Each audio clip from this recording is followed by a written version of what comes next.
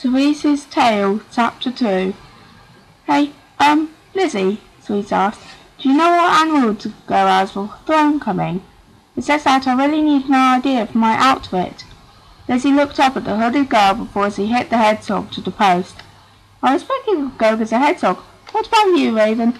Do you have any ideas for Cerise?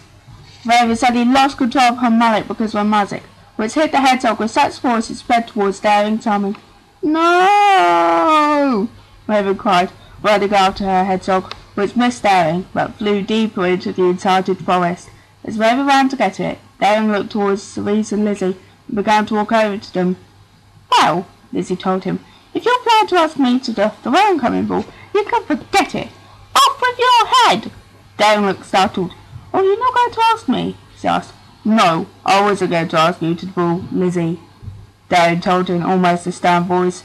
He then turned to Cerise. His voice became sweet when he said, Cerise, will you come to the Thronecoming ball with me? Cerise nodded in agreement. Great, that takes the pressure off now. Thanks. So, what animal are you going to be? Cerise shrugged as he raised her mallet to hit her hedgehog, but she missed completely as her mallet grew wings and flew off. Cerise grumbled. That was my favourite mallet. Daring nodded. So, I'll see you next Sunday? He asked. Cerise looked confused. To talk about what animals we would be, and if we don't know what animal we want to go as, we could give each other some suggestions. Yeah, sounds cool, Cerise replied happily. After a few moments, Daring left and Raven returned, carrying her hedgehog. Sorry about that, she told them. It got lost in the enchanted forest, so it took me about 10-20 minutes to find it. So we're going to carry on playing? Cerise and Lizzie nodded. Lizzie looked annoyed that no boy wanted to go with her to the Thronecoming ball. Meanwhile, Cerise's mind was far away, beyond the enchanted forest, wondering what animal to go at. Lists and lists of animals ran through her mind. Should she be a snow fox? No, that was not her style. How about a dragon? Too scary, Cerise thought, trying to get her mind to return to the game, but she was struggling to. All of a sudden, Lizzie interrupted her thoughts. It seems like wolves have tried to get to Everard High. Cerise's wolf-like ears picked up. It seems a mystery why they would want to come here. Raven, what do you think? Should they come to Everard High or be told to leave? Raven shrugged her shoulders. On the one hand, it would mean that Cerise could make some wolf friends if she wants to. Raven shot a quick glance at Cerise, hoping she had overheard. But on the other hand, other warriors wouldn't be impressed. Lizzie, do you think they should come here? Yes, I think they should come. And that they should be allowed. Maybe a great chance to get to know new species. After a few moments after hearing this, Cerise got up and started to run. Hey, Cerise, Lizzie called. Where are you going? Haven't been in Wonderland okay yet? Come back or off with your head. Cerise continued to run, using her wolf abilities to outrun Lizzie, heading back to school. In her dorm room, Cerise decided to hex her dad to see what he thought of her idea. Cerise, hi Dad. Dad, hi Cerise, how are things? They're going great, thanks. Dad, I need to ask you a question. Ask away, my dear. Well, Thronecoming is on his way and I want to go as a wolf. Do you think it'll be alright if I sew my ears off, but say I have put them over my real ears and don't want to take them off? Dad, Cerise, if anyone finds out they are real, we will be sent to Earth with disgrace.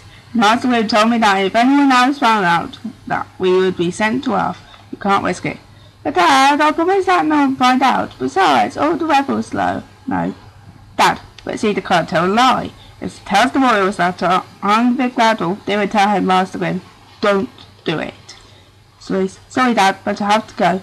Cerise turned off her mirror phone as she thought about what her father said. Cedar stumbled through the door as Cerise looked up. Hey Cerise, how are things going? Cedar asked, sitting down beside her on her bed. Not good. It's just because I just talked to my dad and he told me that if any of the royals found out our secret, we'd be sent to Earth. My dear Lizzie doesn't count, Seward knows, as well as Daring. Cedar, what am I going to do? Cedar put a wooden arm around her friend to comfort her.